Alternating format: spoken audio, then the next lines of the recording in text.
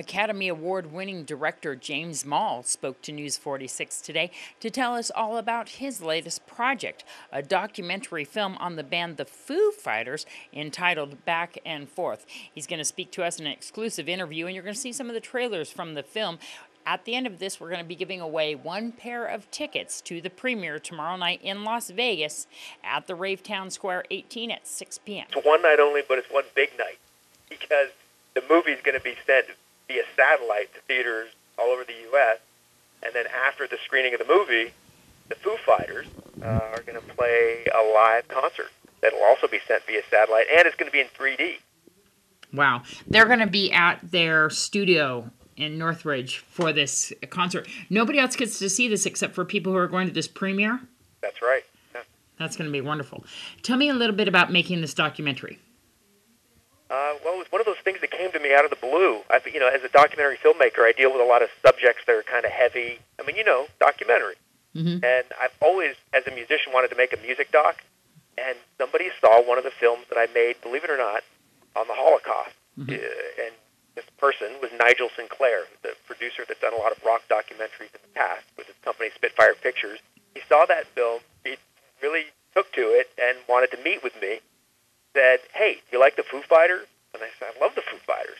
Who doesn't like the Foo Fighters?" And next thing you know, I'm sitting in a room with Dave Grohl, 3-hour meeting, and then suddenly I'm at their rehearsal with my cameras and making a documentary on the Foo Fighters.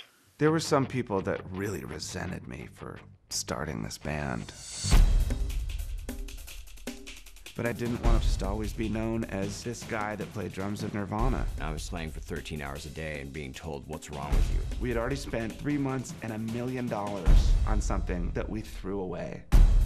I was just so sick of it. I was just so sick of the whole thing. He is not a guy I'm going to be in a band with. No way. Why do we need to get somebody that used to have my job? I just started to think that we should stop. Well, if the Foo Fighters are over, the Foo Fighters are over. And I'm okay with that. That's it. Oh well.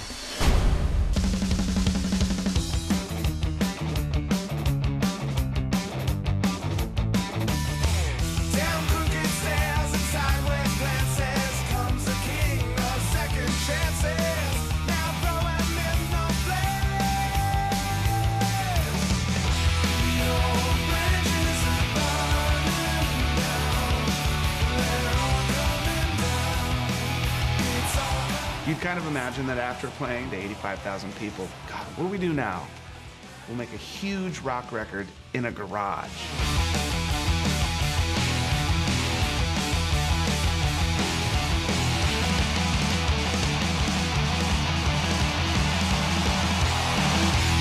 Honestly, had I taken this whole career thing seriously, I would have named it something else because it's the worst f***ing band name in the world. Awesome opportunity. How long did it take to make this documentary? It was a very quick schedule. We started filming in August for just a few days while they were rehearsing for their album.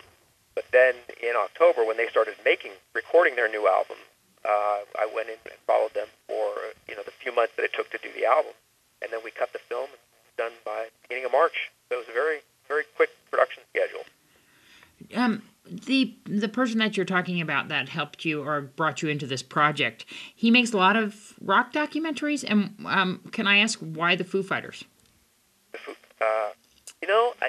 That's something that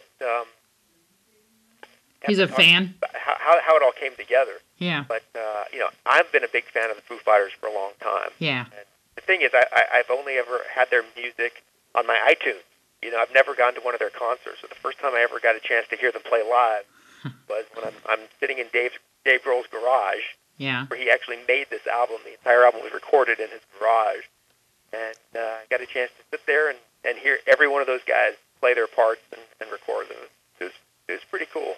Did it open up your idea of other documentaries that you might want to venture off to? It definitely. I'd love to be able to do more music documentaries, but it also made me want to learn how to play the guitar. Mm-hmm. Oh, really? That's interesting. I know. Tell me a little bit about making this documentary. You had archived footage that you probably had to go through, but you also hung out with the band and followed the band? I did, yeah. The archive footage, the band's been around now. He started it 16 years ago, Dave. Yeah. So we had over 1,000 hours of footage in our editing system to pull from for this movie, which was not easy to get it down. You know, it's an hour and 40 minutes, that's the movie running time. Yeah. And then we hung out with them for the entire making of the new album, Wasting Light, and got a chance to see that whole process in action. So the film really does cover their entire history, their entire 16-year span, and then the last part of the movie is seeing them in action making a new album. Wow. So tell me about the release. I know that there's going to be, this is a premiere, and it will eventually be released nationwide and actually internationally eventually. We don't have a set date on that right now? I believe the international is happening right after this April 5th date. It's in quite a few theaters, and it's all done with this live via satellite technology, with the band playing a concert, the theater goers right after. That's going to be fantastic. Especially for documentaries. Pretty interesting way of distributing a film. It's going to be great. I know that Spitfire Films is the one that has been producing this, right? Yep, Spitfire Pictures produced it. Nigel Sinclair, who oversees Spitfire Pictures, is the one who brought me into the film. And it came out of nowhere for me. Well, it's definitely opened a lot of new ideas and a lot of new doors. I know that's going to do that for a lot of people watching the Foo Fighters. They're such a wonderful band, and this might actually bring a lot of new people on board to see how talented this band, in fact, actually is, as well as seeing some of your stuff. Tell how people can get more information on this film and its release, and even your past films, and keep an eye on you in the future. Well, there's a website for the film specifically, which is FooFightersFilm.com, and then my website is AllentownProductions.com, because I'm from Allentown, Pennsylvania, so named the company after that, and so some of the past films that I've done. Wonderful. That is so great. So we're giving away a pair of tickets to the first caller right after this interview, and so people are going to pick up the tickets at the box office there in Las Vegas. Do you know what the venue is? I was hoping you would. We'll let people know that. Thanks so much for speaking with us. Hey, my pleasure. And good luck in the future. Thank you very much. Bye-bye. And, of course, keep an eye out for everything that James Moll is doing. What a great documentary filmmaker. You can go on the web and look him up. And, as well, we want to thank Hannah Stember from B&K PMC New York City Entertainment for letting us have this interview and, of course, supplying those tickets to us. And, of course, the Foo Fighters.